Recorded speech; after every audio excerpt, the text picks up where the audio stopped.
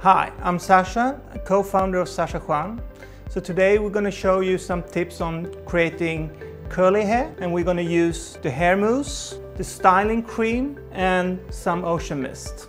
So it's very important when you start that your hair is still more wet than damp. Start using the mousse. Take a lot of it because it has this medium hold and it's never going to be sticky in your hair. Comb it through really well. Next thing I'm going to use is the styling cream. Comb the hair through and let it hang really well from the head. Give it some more, the styling cream, into the ends and just scrunch it like this. You take the paper towels and then you just take the hair like this and you scrunch it. And you see, now you're going to get all these ringlets into the hair. And to get a little bit more hold into the texture, I just put in some of our ocean mist into it.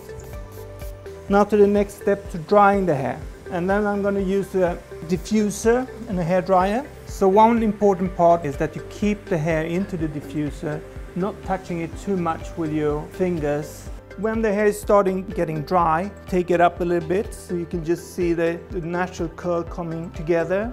But as you see, it's not really dry yet, so we're going to just continue a little bit more with the diffuser. Use your fingers very gently around the surface here. And take off the diffuser and just use the hair dryer.